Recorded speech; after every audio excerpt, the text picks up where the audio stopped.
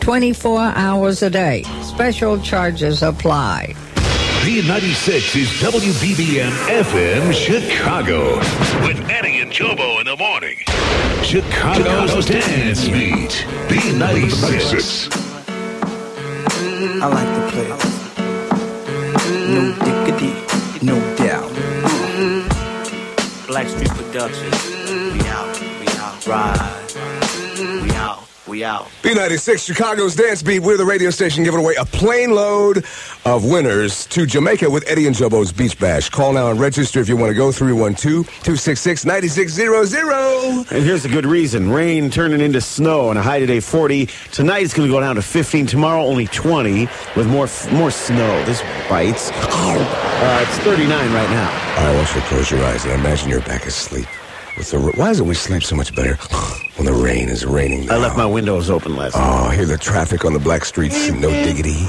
Ooh. Liz Taylor's recovering after a brain surgery yesterday. She's okay. 2-hour operation. They got that real new easy way. They put this thing up to your head and it tells exactly where the problem is, and you don't even have to shave the head anymore. Which he's probably glad about. I'd hate to have a brain scan, man. God knows what they'd find in my head. Yeah, well, if anything. Well, you heard the story of the Illinois Supreme Court. Airhead. Illinois Supreme Court upheld a DUI conviction by Naperville police. They upheld it yesterday. The guy was just in his car because his girlfriend wouldn't let him sleep in her apartment. Yeah, but he had the engine running because it was cold. It was cold, and they arrested him. And they how are they going to know if he wasn't just driving, though? I can see both sides, but it does kind of bite. Let's go to a car phone. Rich is on the road. Rich, you want to chime in on this? I think it sucks. What do you think? Hello? Yeah, you got a DUI? Yeah, I got one about 11 years ago, and I was pulled over in my car, and I was sleeping when I got it. Yeah, was your car running? Yeah, it was. That's why I got the DUI, and the police told me next time I'm going to do that to put the keys in the glove compartment and get in the back seat of the car to sleep. As long as the keys are out in the open, they consider that a DUI. So if you put them in the glove box? If you put them in the glove box or if they're hidden, as long as the keys are out in the open and you're in the front seat of the car, you're gone. You know, in a Friday night, man, half of Chicago's drunk, so you remember this is on a Thursday night. Well, all right, take care, buddy. Thanks. Let's go to Mundaline and Joanne. Hello, you're on B96. What do you think? Good morning, and welcome back, Eddie and Jobo. We're so glad to have you back. I think I remember your voice. No, I've never called in before, but I've listened to you guys. I actually would never listen to B96 again after you left. Oh. I wouldn't. I just love your morning show. Whoa. Anyway, I used to work for a manufacturer and distributor of alcohol breath analyzers. I did that for 7 years. I ran the company, and he sold it. So it's in Ohio now. And the law is you can't be in the driver's seat. Had he been asleep in the passenger seat or the back seat, he would have been probably okay. But he was in the driver's seat, and that's stupid. Frankie says you're wrong. No, you're wrong. Anytime anyone's in a car at all. I know that's the law. I know that's the law. Let's get a cop to call. But you can protest it if you're not in the driver's seat. If you don't have the keys in your possession. Well, he shouldn't have had the keys in his possession either. Well, you're busted. Well, he was cold. He wanted to warm his engine up. I understand that, but warm himself up. Most states you can protest it as long as you're not in the driver's seat, because there have been protests done. And as long as you're not in the driver's seat, even if he had been in the passenger seat, not even in the back seat, he would have been okay, because it's impossible to drive from the passenger seat. You know what we'll do? I don't know. You don't know my ex-wife.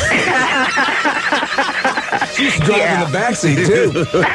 That's the only thing she did back there. Let's get a Chicago cop to call. That would be a good idea. 96. But you know what? A lot of that stuff, the police don't really know the laws either. You really. Oh boy, that's real helpful. No, I'm serious. It's because each state now has their own rulings as well. And each village has their own. We'll find out what it is for Chicago. Joanne, you're the best. Thanks a lot. Thank you. All right, bye-bye. Chicago. Melissa, hello. Hello, I have a similar situation. What happened? I'm 18 now. When I was 16, I was sitting in my mom's car on the driver's side, and they arrested me for no license. Did you have a license? No. You were just sitting and not driving? Right. My mom had the car running. And see, but anytime you're behind a vehicle, when a car is running or drinking or what, you're responsible for that vehicle. If you don't have a license, you will get busted. That's the law. Yeah, my mom was teaching me how to drive for my license, though. Yeah, I was 3 years pre-med, same thing. I know. Yeah, but you know what? You know what's amazing? Little kids, though, get in there. I used to get my mom and dad's car in the driveway and get out there and fake like you're driving. Does that mean I would have got arrested for having because the car wasn't running and it's in the driveway. I let my daughter back the car out of the garage, that kind of thing. That's normal. Well, we need a Chicago cop to give us a definitive interpretation of this law, because I know a lot of people sleep in their cars on Friday nights and in parking lots of bars. I know a lot of people that do that, too. Why are you looking at me like that, Eddie? 591-9696. Eddie and Jobo, it's Friday! Now an NBA Tall Tale. I met Scottie Pippen at McDonald's. On the next Montel. Tonight at 9 on UPN Power 50, WPWR-TV. Coca-Cola Classic presents Eddie and Jobo's Beach Bash in Jamaica. Now boarding all passengers for Eddie and Jobo's Beach Bash in Jamaica here on Air Jamaica. Eddie V, who is boarding this hour? Well, hopefully, Candy Lessman of Kenosha. Area 414? Yeah. I didn't know we had cheeseheads. Let's do our show. Yeah. And there's no Packer paraphernalia allowed in Jamaica.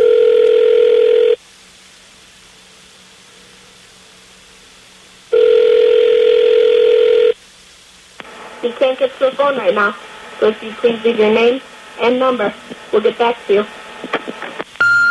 Candy. Oh, man, we wanted to take Candy to Jamaica with us. Even though you're a cheesehead, man, we'd love to go and melt with you on the beaches. Oh, man, you got to change that answering machine. How hard would it have been to put on that answering machine? Eddie and Jobo are back on B96. Well, we may call you again up there in area code 414. Hey, there! Yeah, in the meantime, change that answering machine. We want to send you to Jamaica next time, okay? God, are we going to have a melting pot of what? Cheeseheads? Bye-bye. You can win a seat on Eddie and Jobo's plane to Jamaica. Just call 312-266-9600 and register.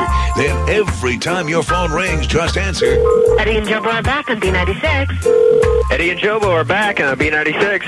You could win a trip to Jamaica with Eddie and Jobo from Coca-Cola Classic and B96. Let's get together and feel alright.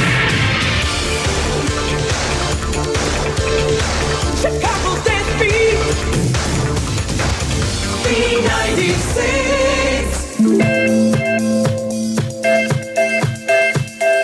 Dear, I fear we're facing a problem. Fool me. Go on and fool me. Love me. I know that you need me. I can't care about anything but you. B96, you love fool. That is Cardigans at 620. We got a call yesterday from Dana, who was going to meet that guy last time she met over the internet. I wonder if she's listening. Call us back. I'd like to find out how that date went. I bet it went great. I see 40,000 marriages are consummated a year now through people that meet through the computer. My dad's been married 25 years, been constipated. Rain changing to snow in a high 40 today and then getting real cold and snowy over the weekend. It's 39 right now. We have a Chicago cop on the phone. Officer Pete, what's up, buddy? Hey, how's it going? From the 9th District. Hey, got a question for you. Did you hear about the Naperville story? The guy was simply in his car with the engine running in the parking lot of his girlfriend's apartment complex, and he got a DUI. He said, I had no intention of driving. I just didn't have anywhere to stay. And is that against the law? Well, now, where was he sitting at? He was sitting in his girlfriend's apartment complex parking lot in the car with the engine running because he was like laying down in the front seat. Okay, yeah. If the engine is running and you're in the driver's seat, you could be written for a DUI. How about if the engine's not running? No, but the engine has to be running and you have to be behind the wheel. All right, so if he was in the back seat but he still had his keys, we got so many different interpretations of this. Somebody said if the keys have to be in the glove compartment, or the keys can't be in the car at all, or something. Wait a minute, are you sure yourself? If the guy's drunk and he's in the front seat of his car, but it's not running, that's not DUI? No, it's not DUI. The car has to be running. Why did the Supreme Court say? Oh, okay, the car has to be running. Right. Frankie, you're still shaking your head. No. Yeah, because this guy's a cop. Yeah, but I know that they can still arrest you. Public and they can nail you on 5 different things if they want. You know I'm right, Pete. What are you talking about? Stuff now. Say what? We were talking about DUI. As far as it's no, he got a DUI, $250 fine, 1-year court supervision. Pete fried out. The engine has to be running to be behind the driver's side. And the car phone has to be working for us to understand this bit. Put him on hold for a second. There you go. You know, he would have stayed at a hotel, he said, but he only had 25 cents in his pocket, so. I know a hotel he could have gone to. Yeah. Let's turn on, Frankie. I've tried them all. I do know you have it all together when it comes to crank calls. What are we doing this hour? There's a brass bed for sale, and well, he could have slept. He could have slept in the brass